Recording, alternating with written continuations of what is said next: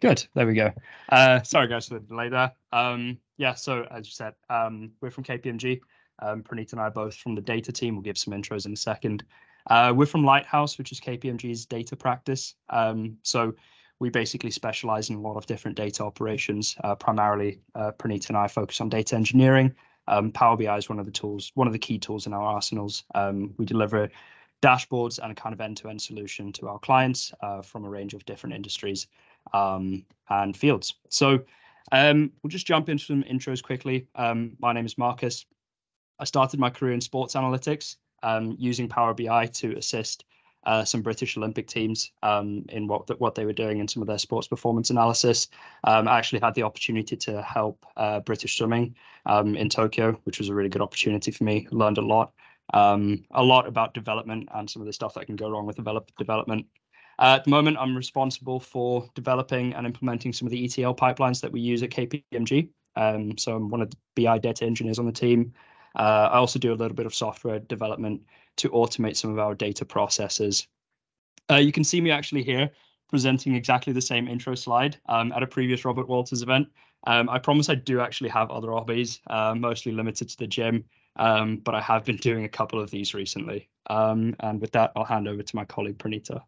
Hello everyone, my name is Pranita Patil and I'm from Data Architecture and Engineering team, and some of my amazing colleagues are here just to support me.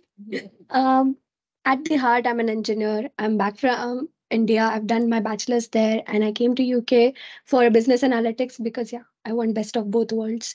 My day-to-day work job is I do Power BI development and some data modeling and other things that go around with it. If at all I was not here, you would find me cooking in some part of the world and traveling and seeing the entire world. So that's I love delicious food and traveling is what I live for. Good. So that's us. It's time for a little activity for us to get to know you, break the ice a little bit as well. So we're going to ask some questions, and with each question, we're going to get you to put your hands down if they apply to you. Do five-ish questions, going from a kind of more engineering perspective to a more design-oriented perspective. Okay, so with that, everybody, if you could put at least one hand up. Right, that's everybody in the room, please. Yeah, thank you. Let's all contribute. Cool. So first question, put your hand down if you are strictly engineering, don't get involved with any design work. You do a lot of back-end stuff, whether that's in Power BI or SQL or any other service that could be related to Power BI or data. A couple of hands, but most people are involved in design to some extent. Right, so put your hands down if you're mainly an engineer, but you do get involved with some of the design decisions, or you implement some design that other people, based on decisions that other people make. Again, actually not that many hands went down. Mostly people that are involved with design here. So again, hands down 50-50. 50-50-ish, close to 50-50. Yeah, okay. More hands that time. Okay, so I think we know the audience now. Put your hands down if you're mostly design with a little bit of engineering there too, or at least you can do some engineering speak. Cool, losing a lot more hands there. And anybody who's strictly design. No, actually lost all the hands this time. So nobody's here just for free pizza and bev. That's fair. I actually am. Cool. So do a little bit of a roadmap for tonight. We'll start with why you should care about design, why good design and good design best practice is important. Probably one more oriented to the more engineering oriented people in the room. I know as an engineer myself, when I first started at KPMG, it's very tempting to just focus on the engineering, focus on the code, and almost treat design as an afterthought. So we'll talk a bit about why that's not the right perspective to take. We'll also talk, having established the importance of good design, how to actually make good design happen, right? So we'll start with the basics and we'll build onto some stuff that maybe you won't have heard before, or at least you might have not considered in a formal context. And then we'll talk about how to integrate this into part of your development process, right? So this is kind of more geared towards the end-to-end folks, but also towards folks who work in an end-to-end team. Okay, so we'll start with kind of why design is important, right? So at KPMG, we tried to deliver three things with a good dashboard. First and foremost, obviously, you have to have accurate, high-quality data on the dashboard, and it has to be visible in some intuitive way, right? You want users to look at your dashboard and understand what it means and be able to trust the data that's being presented to them.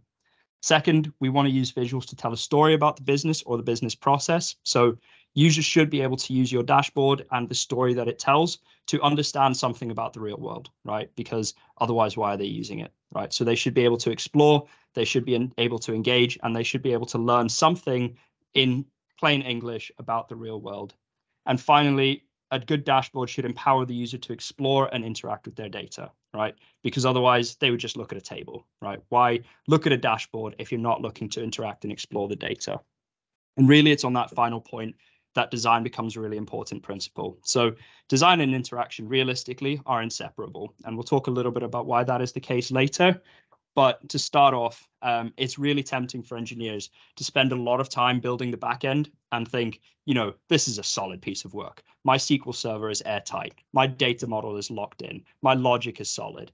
And then to kind of treat the design as secondary, just kind of dump all the visuals on a page. It's easy. We did it. All the data is right. So just use it and just filter it as you need to. Now, that's fine if your audience is an engineer, because they'll probably also want to do that. And in fact, they won't look at the dashboard. They'll just want to jump into the data and look at that. Typically, though, you're not designing a dashboard for an engineer. You're actually designing a dashboard for a non-technical audience, or at least the primary audience is not going to be an engineer. So what you want is a dashboard that's developed with strong design best practices, because you want somebody to look at your dashboard and think, that's something that I want to use. First of all, I implicitly trust it because it looks good. And second of all, this is something that I want to use. This is something that has a pleasant experience to engage with. And for that reason, really, a well-designed dashboard that has a pretty poor backend behind it is going to get more engagement than a very well-developed dashboard with a poor design. And with that, I'm going to hand over to my colleague Pranita, who's going to talk a little bit about how we can elevate dashboards. Thank you, Markus. So as an engineer, I know when we work on the back end of the things, put in our hard work in creating measures and all the complicated things, I have an unhealthy attachment with all the things that I create. I want everything to be displayed nicely, gloriously, and I want each and everything to get the attention. But it's not always that case. As Marcus mentioned, it's not the engineers that are at the end of our dashboards, but it should be more accessible to each and every person who takes a look at it. Most of the times, many of you must have heard the term that consider user as a toddler, that he or she should be able to get through it without any help. So if at all you guys would take a few minutes and tell me how can this dashboard maybe enhanced? What are the few things that you would point out? Let's just hear some call outs from the audience. Anything, have a look at it, consider it. Busy. Busy, Very busy. too much. Right. Nothing stands out. It's a good point. Yeah, I don't know what's good and Orange, I agree. those gauges are good or bad. Right, yeah. Numbers, too many decimals. Too many decimals. There's no logic to the layout. Right.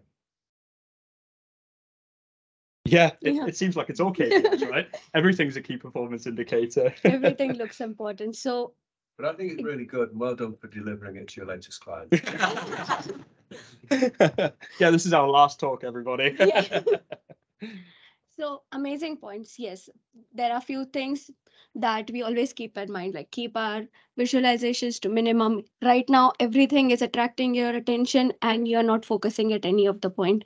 And this is what you may call as something of a bad example of a visualization. Something I am sure that everything that is shown here might lead to a decision making at the end, but there are different ways to represent it. So the usability of the dashboard is improved. Coming up to this, now COVID was an amazing time to see a lot of wonderful dashboards, something that brought out an emotion, a big scare, how many people are dead, how many, yeah, that's the first thing. I used to look for how many people are dead. Oh my God. All the statistics that came up, and not every person pays enough attention to see like how they are represented. So if you guys have a look at it, and again, if you could point out few things what are wrong and what is like misleading for you guys over there. No. It's the US and who cares? Fuck them. I'll edit that out. Scale is wrong. Yes. So the things like this, wrong visualizations might actually provoke wrong responses. And as we know, with a human being takes very small amount of time to process any kind of visualization. So it might actually give misleading results to the end user than what you actually intended it to be. So coming towards the basic stepping stones of our dashboard designs, all of us literally swear by these. Starting with understanding your audience, understanding what is the purpose of our dashboard, how it is going to be used, what is the main decision making that's going to be carried out from it. Going ahead with give the context. Not every user would know why you're representing a particular thing. So use correct labels, use tooltips. There are a lot of many functionalities in Power BI itself that can give you immense advantage of getting your point across with the minimalistic design that can be. Another few things are use the right visualizations. We all know how popular our pie charts are in our community. Going ahead with, yes, use themes, be consistent, and a lot of other things which I'm pretty sure you all know of. Going ahead, so apart from the basic things, I hope this is something few of you might be able to take out of this session. So first, coming up to Jacob's law, which says that your design should be intuitive. Now all our design should be intuitive, yes, of course, but the process of your entire dashboard should be as natural as possible. Make it as simple as possible so user can get most out of it. Aesthetic usability effect, you can say that the dashboards that are more aesthetic, it creates a positive response in your user. There has been statistics which actually show that if your dashboard looks pretty, the user is actually going to not pinpoint the things that are wrong with it. I'm not saying that you should do that. It is definitely going to be a positive point for you. So going ahead with that, we have storytelling. We have heard of this a million times that our visualizations should tell a story, a start point where all of the pieces come together and end to a point where it is the actual deliverable to your audiences. Coming up to accessibility, now this is hot topic, and this was one of the first things that me and Kathy, my colleague who is here, we worked on when we first joined KPMG. Your dashboard should be usable to as wider audience as possible with making minimalistic changes to it. There are tons of accessibility features that are available in a lot of visualization softwares. I work on Power BI, so talking from that point of view, there are many things that are like using proper color combinations, having navigation tools, using alt text so that it reads out to the visually disabled audience of yours. So just make it as accessible as possible so you have a wider audience group.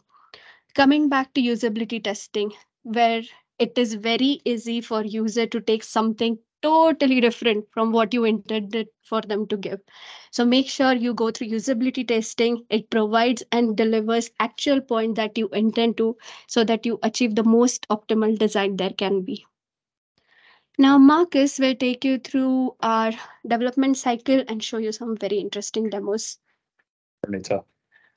Yeah, so as Pranita's explained, we now kind of know how to make design happen. I think hopefully everybody's taken something from the last two slides that they can take home and, start implementing into a dashboard. I think it's important also to talk about where design fits into the kind of general development process. Now, my bosses are going to be a little bit angry at me because this is actually kind of our general development pipeline. And it typically starts by gathering the requirements and understanding what do users actually want. And you can see there that from the very beginning, we've got a mock-up of what the users might want. We've got a mock-up, we've got a general sketch of what a user might want from a dashboard. And that goes straight into prototyping, where we actually develop something that users can look at and say, is this actually the intended experience? Is this something that they're going to want and if that they're going to engage with in the way that we expect them to engage with it? And then we've got the development process where we take those kind of design decisions, we take the requirements gathering, we turn it into a dashboard that they can actually use. And finally, we end up with release, right? Now, I think the important point that I want to draw attention to in this slide is that engineering decisions are actually made very far downstream. So you're not making any engineering decisions until you basically know exactly what the client wants. And so everything up to that point is basically a design conversation, right? So it's very important that your design influences what you build. And that's why it's so important to kind of take heed of some of the things that we were saying earlier, because it's no good having a very well built back end and then suddenly you have to design this dashboard and make that kind of magically meet up to what the client wants, but your back end doesn't support the type of dashboard that the client wants delivered, right? Then you have to go and rechange your back end and suddenly you're duplicating labor when really you could have just followed a logical process, started with what the client's looking for, designed it well, and then made the back end fit what they actually want to use. Good, so we'll move into a little bit of a demo now. Get out of this and into this. Who's seen Barbie? Couple of hands, yeah. So hopefully this is something that we can engage with, right? So little story here, okay? We designed this dashboard for Barbie Inc. Barbie Inc. wanted to know how many Barbies. They've got some jobs in the pipeline in various sectors and various industries. Barbie Inc. caters to the world's biggest problems, such as healthcare, finance, and research. But if we actually drill down into that a little bit, we can actually see that some jobs that they have in the pipeline are like curing cancer, saving the world, building general intelligence, and some really complex neurosurgery problems. If we drill into that a little bit deeper, we can go into career detail and we can see that we've got the talent available in Barbie's body of staff. We've got everything that we need. We've got the skills that we require, including influence and communication to save the world, right? And then, of course, if you've seen the Barbie movie, you'll know that most Barbies have a Ken. So we need to know that there are enough Kens available to keep the party alive while the Barbies go and save the world. And you can see, fortunately, we've got plenty of Kens with the skills of beach and party. So this is cool, right? This is a good dashboard, but we haven't actually done anything in Power BI yet. This is all in Figma. This is our design tool, not our design tool. It's a design tool on the market, and it's basically what we use to design our dashboards. So we're not going to design one live because this was built by one of our design experts, and I probably couldn't recreate this. But what it allows us to do is basically understand the user story and prototype a user story before we actually deliver a dashboard. So we know how users are going to engage with it. We know the impact that they're going to have. Now, some of you will have seen some crazy numbers like, I don't know, 1.2 million in weighted pipeline value. This is a clash that we sometimes have with our clients, and it's important just to remind them that this is basically a glorified PowerPoint slide. And if you don't have the Figma capabilities, you would basically be doing this in PowerPoint. It's just an elevated step on top of PowerPoint, really. So it's important to note that there's no data being displayed here. However, if you then go a step further and actually decide to implement this, you can take quite a big chunk of your design work directly into PowerPoint and actually end up with a well-designed, Power BI, and actually end up with a well-designed Power BI dashboard that actually caters to the user's needs. And we can see that just like in our previous design, because we designed the story and we made the dashboard fit the principle, we used design principles to make a dashboard that's intuitive, that makes us want to explore. Just reading right to left, if we click on reinvent the wheel as one of the Barbie jobs down in the pipeline, and if we select Barbie on the drill through, we get taken to a page that shows us what Barbies we have on staff that are capable of reinventing the wheel. And so you can see that, again, we're just kind of cultivating that user story. We're just creating an experience that users want to engage with. If we then go back and verify that, in fact, we have enough Kens with the right skill set to keep the party alive while the Barbies reinvent the wheel, we can see that we've got plenty of Kens with video games as skill. So I think they're fairly capable of keeping the party alive and staying fun, keeping some fun in the vibes while the Barbies are out reinventing the wheel. Okay, so that's kind of our talk on design. We'll leave you with a little bit of a summary and some key points that you can take home. Just to wrap up the session, designs is much more than just pretty colors, and it can actually step up your entire dashboard to a much higher level. I would say to do a proper justice to your backend ETL and everything that you've worked on, design will play a much important part, and it would just do your justice for all the work that you've done. We hope that you have got to learn something or find out something new and interesting that you guys might want to implement. Thank you.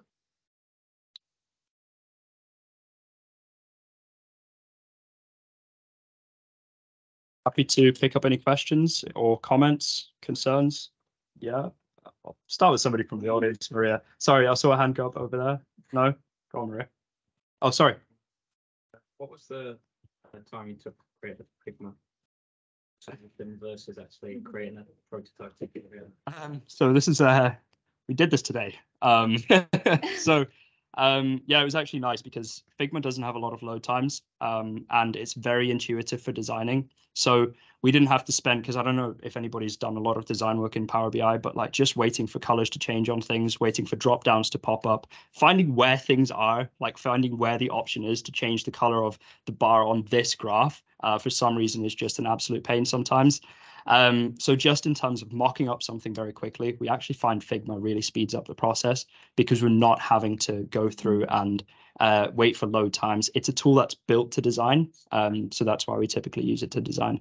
And the fortunate thing is, so obviously Power BI allows for version control now, but our whole process is set up so that engineering and design can work kind of in parallel to a degree.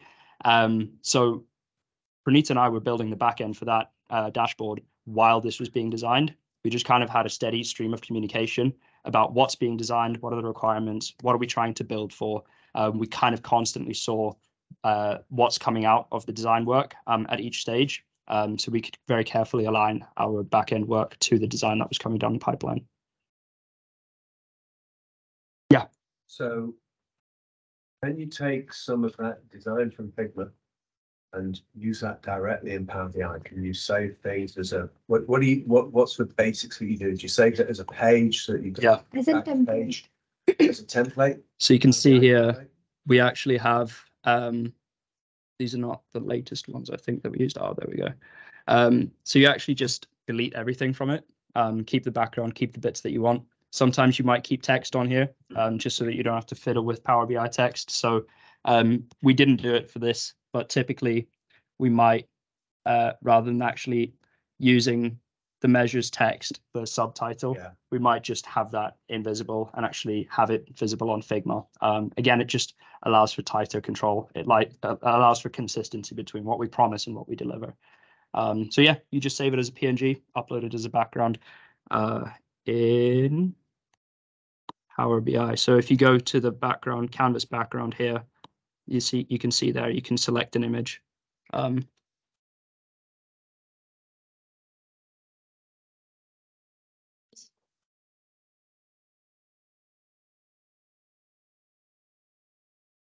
Any different in the aesthetics and the way that it works. It's like for like. Yeah. And users really like that. And I think it's just to dovetail off that quickly. I think, like Maria says, users really like to engage with that because it also forces us, it keeps our feet to the fire in terms of our engineering decisions. It can be tempting when you promise something and there's no like binding thing that the user has seen to go like, they won't notice the difference, right? It actually forces us to elevate the quality of what we're doing because the users have seen something, they've interacted with something, they then expect to kind of be able to interact with it the same way when you deliver. So it kind of holds our feet to the fire in terms of the engineering decisions that we make down the line. I was just echoing what you say. Really. Yeah. Google had colleague on Figma, then show we can do it in rapid iterations. Monday, Google, by Friday, got functional element. Yeah. The data that's on display, is that just written data from Figma? Yeah, it's text boxes. Yeah, so you can do quite a lot with Figma. I personally haven't really tapped the potential of Figma. I know there are ways to like, put kind of pre-built custom elements and things in there. I don't know how to do that. But yeah, it's definitely something for you to look into. But yeah, you'll never be able to connect live data to it, to my knowledge. It's just going to be basically a glorified image.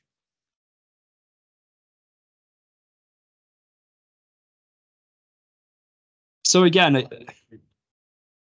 so we try to basically have there be like virtually no difference, right? So, but to do that, we do a lot, right? So we'll as much that we can get from Figma. I don't know to what extent I can go into specifics, but we take as much from Figma and put it into Power BI as we can, whether that's axes, text, titles, everything that we can take from Figma that we don't have to like make in Power BI. Reduces load time a little bit, a tiny bit, but it actually just allows for that consistency of visualization. Yeah. Is there any accessibility tool or guideline that you would use at the end of the project? I think Pranita is a good one to pick that one up. Yeah, so I would speak regarding Power BI. There are several inbuilt features that you can use. And on top of that, there are few things that you can implement. I think the inbuilt ones are about the navigation and everything. And the other ones that you can implement are tab orders, which actually takes when the computer is navigating a visually impaired person throughout it, it takes it from the way that you have arranged. So a normal person reads from left to right. So if you arrange the tab orders in like that, it will take. You can also add things like alt text that reads out the visual to them, like what is happening in there, and several other features. I think Power BI in their latest release, they said they're going to come up with many new accessibility features that can help. And there are few of them that are already implemented and you don't need to configure them at all. Sorry, you were first, I think. Would you say that the person who does the design work with the business or the audience needs to have a really good understanding of Power BI to know what the features actually are? Good question. So I think, so at a minimum, they need to know what's possible, right? They need to know what's possible from a visualization perspective, and what's going to require downloading and creating custom visuals.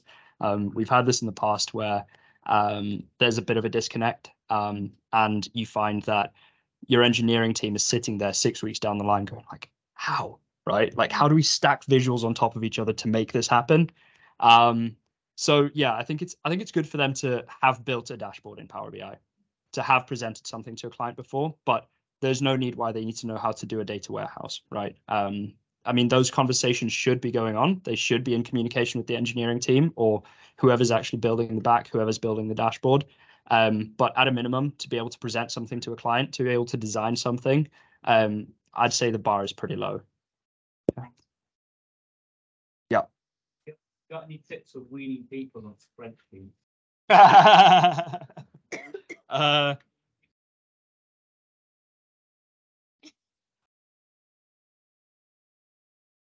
Yeah, I'll say no, and I'm gonna get your number so that if you do find out how to do it, please let me know, because it's kind of a constant headache that we have. Yeah, I mean, we were having this conversation again the other day where it's we're kind of trying to meet requirements, and we're having this conversation saying it's going to take some time to actually build this in a way that you want. If you want an Excel spreadsheet with some visualizations on it, just do that, right? Like, just sit down and do that quickly. Don't ask for a dashboard if an Excel spreadsheet is what you want. But yeah, I think I'll actually pass the floor to my managers and see if they've got anything to note on that. My point on it is like business software. You touched on it earlier, Peter, right, that you shouldn't need a manual to use it. But a lot of BI is also very discretionary in its use. So we're all forced to use our ERP systems and our core business software. KPMG are on SAP, and it's horrendous at timesheets and all that sort of thing.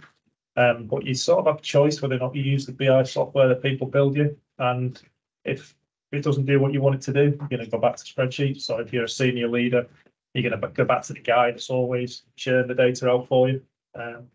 It's all, so an awful lot of it is in the requirements and meeting design needs the requirements. Otherwise, you just choose not to use it. So I don't know if that answers the question, but perhaps more of an observation. I mean, I would say I'd probably add to that. I mean, probably in that requirements piece, you should be asking the businesses what are the questions you want to answer. And really challenging, does an Excel spreadsheet actually give you that answer, because they've got to then do all the data analysis and all that work.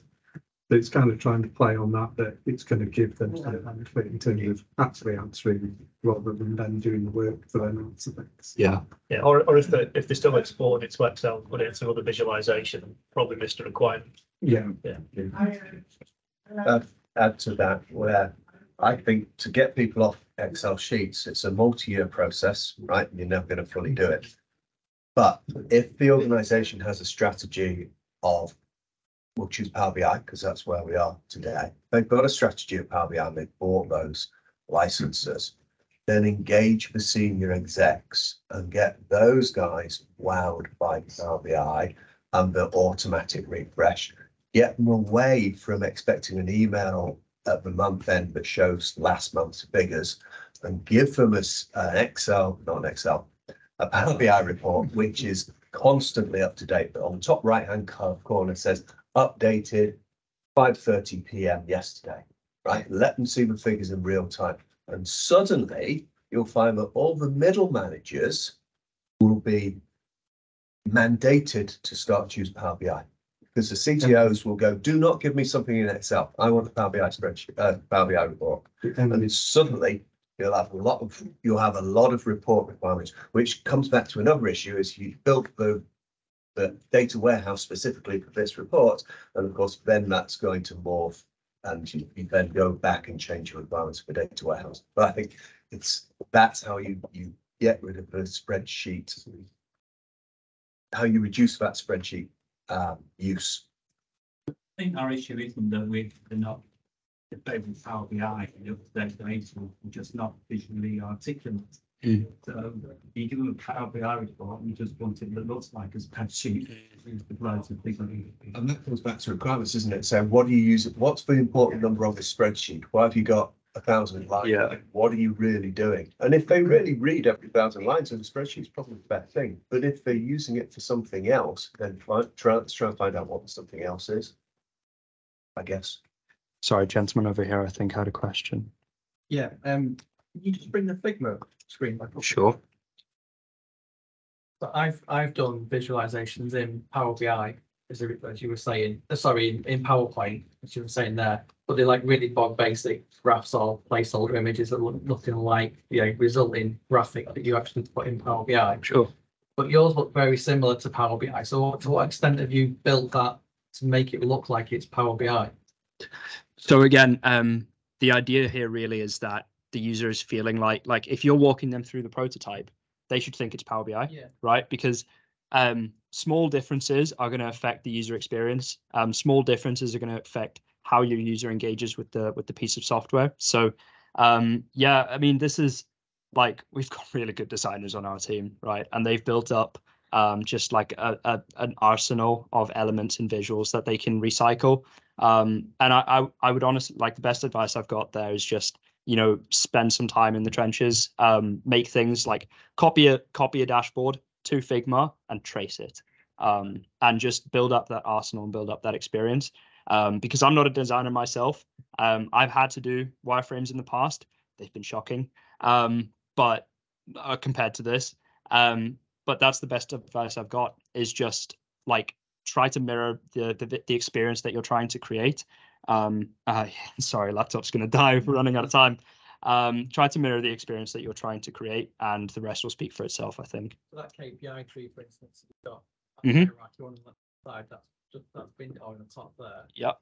That's not been inherited from how that's purely been recreated from scratch in Figma. Yeah, it's just a bunch of rectangles and it's a single image or an individual thing. As individual, I think. Thing is, there are many things in there. The kind of visualizations we have in Power BI, almost all of the examples are there in Figma, so you can pick it up from there, and that is why you're seeing it so similar to that.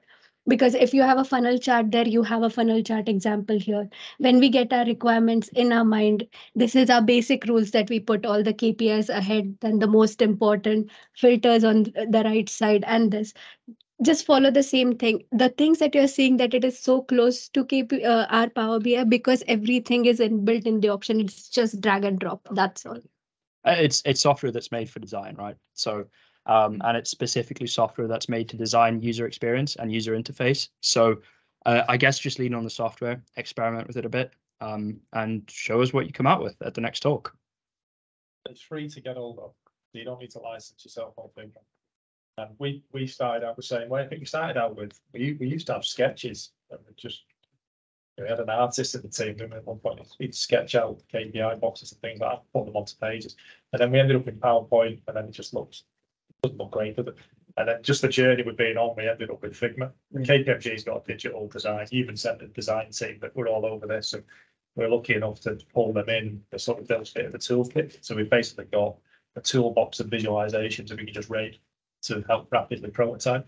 But I think once you got stuck into this, you'll be able to go back to doing it in PowerPoint. Yeah. I use this quite a lot actually. Yeah. For my design. If you free pizza and beer, then. I didn't know you were going to go into Figma actually, but yeah, so it's good. I use it for templates. Yeah.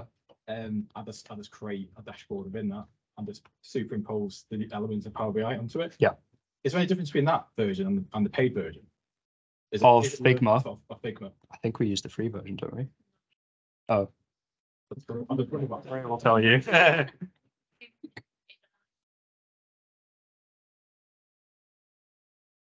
For an enterprise designer or team. More pages, organize things better, but the free version gets you a lot if you're like a single-handed team. Yeah. I find it's good for one page, but then you can hide elements on here if you don't want to see them and export them separately. Yeah. So cool. Someone mentioned before about when somebody goes through this design process with a stakeholder, how much do they need to know about Power BI?